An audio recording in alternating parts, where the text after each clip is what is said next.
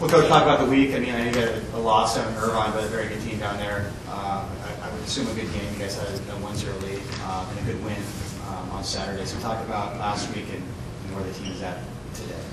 You know, we had a tough match with UC Riverside. You know, we were disappointed not to come away with at least a point from the match, especially since we had scored first.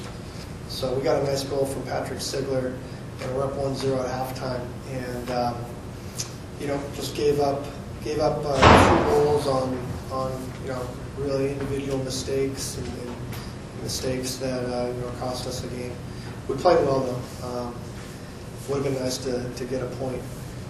We came back well on Saturday. We came back very well and had a good result against Northridge. We scored 3 goals, and David Zamora came up big for us with a hat trick.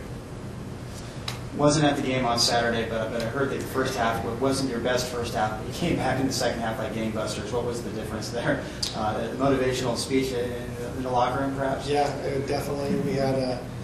We didn't come out with the energy that we needed in the first half, and we were second best for sure to Northridge in the first half. They were beating us to the ball. We weren't connecting passes. We were having trouble building out of the back. And in the second half, we just had more energy. We required more energy.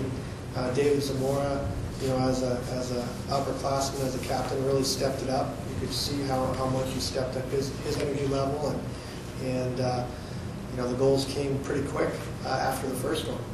I think all 4 goals were scored in about 6 minutes.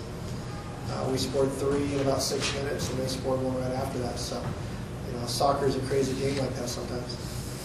Last 2 games at home, 3 goals apiece, 2 hat tricks. So we'll expect a hat trick on Wednesday. You gonna call it today? Gosh, we would love another hat trick from somebody. Obviously the offense has been there at home the last couple of events. We've talked about it all year long. You guys just play to get better at Spanos for whatever reason. We love playing there. It's great. It's a tight field. You can get to the goal quickly, and I think everybody, all the guys are excited to play at home. We've got great fans and good support, and we'll hope to keep it rolling on Wednesday. How rare is it? Have you ever in your coaching career had players score hat tricks within a week of each other? No, it's pretty rare. It's very rare, and especially how they did it. They both did them in 1 half, and literally in about 20 minutes. So, we'll take it. Kind of talk about how big a week this is. You guys are tied with UCSB for points, still going for that conference title, and home match in the conference tournament. Kind of talk about how important these next 2 and 3 games really are for you. They're huge.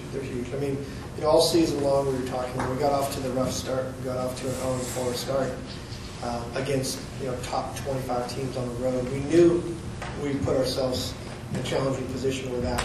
But the whole goal was obviously to prepare ourselves for conference. So we've done well in conference so far. I think we put ourselves in a good position to be one of the 4 teams in the tournament.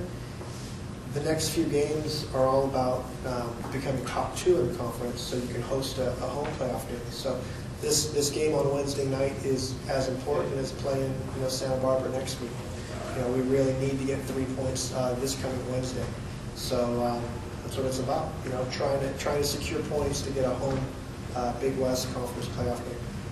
I know that Junior didn't play over the weekend.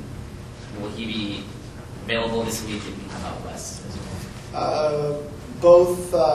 Both Junior and Wes Fainer are day-to-day right now. They got an ankle and a hip flexor.